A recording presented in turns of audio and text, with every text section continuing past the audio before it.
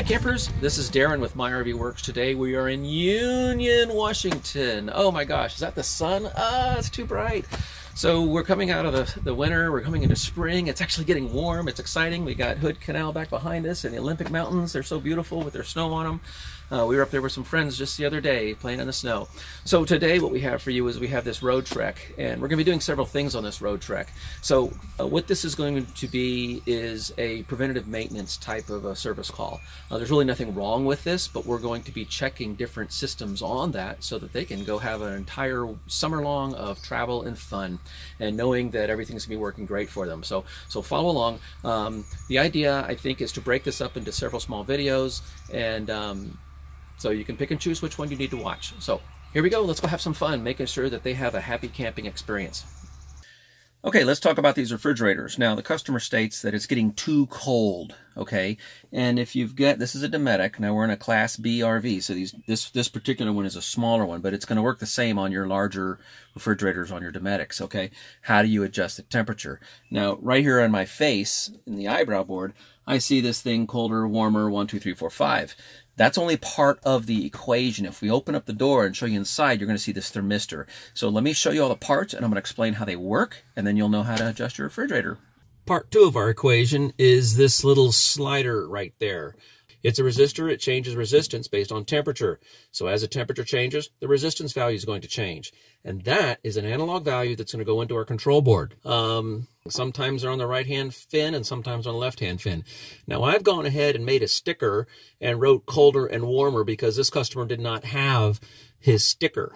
Now, that slides up and down on that fin. If you go up on the fin, your refrigerator is going to run a little bit colder. If you slide down on the fin, it's going to run a little bit warmer. Now, let me pull you out of this refrigerator here and explain how that thermistor works with my 1, 2, 3, 4, 5 buttons, okay? So there's a relationship between these two inputs, if you will. So the control board is in the back, and the control board is going to take its marching orders on what to do based off of these two inputs, the 1, 2, 3, 4, 5 input and the thermistor. The refrigerator is really a heating appliance. It works on the principle of absorbing the heat from the inside and exhausting it to the outside. If it can't scrub off its heat, it can't cool. The thermistor inside, the thing that slides up and down, is telling the control board, which is controlling the boiler, what the ohms value is, which we translate into temperature.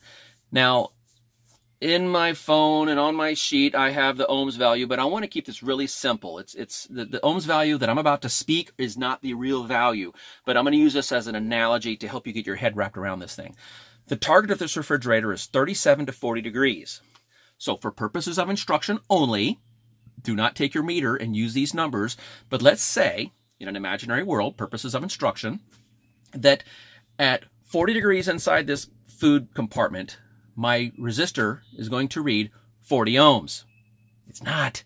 It's an analogy, but it's going to read 40 ohms. If it's 50, 50 ohms, 60, 60 ohms. You see where I'm going with this, right? To create this analogy in our mind.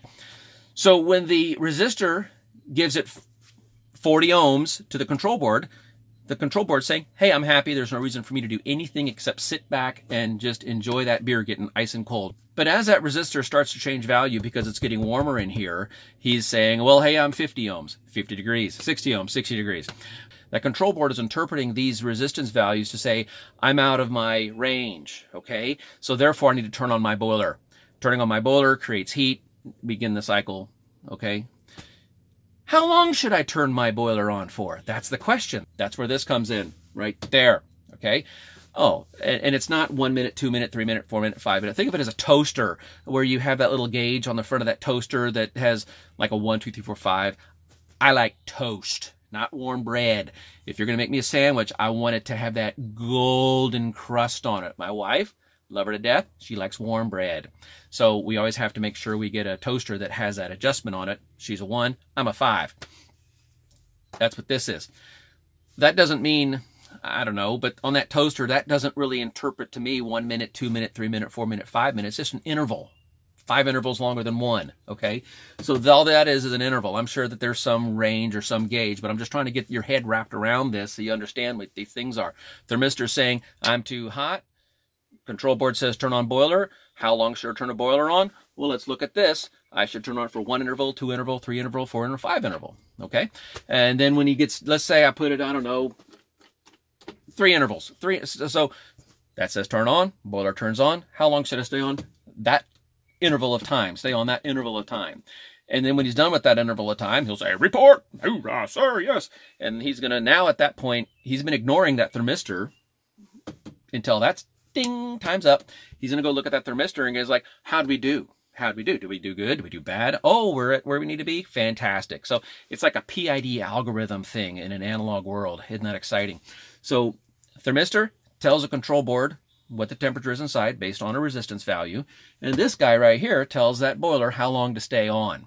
Does that make sense? Great. Hope that helps. So in this instance, customer says his refrigerator's too cold. Well, he's been playing with this value. He didn't know about the thing on the inside. That's what this video is all about. The video is to tell you about the slider. Up colder, down warmer.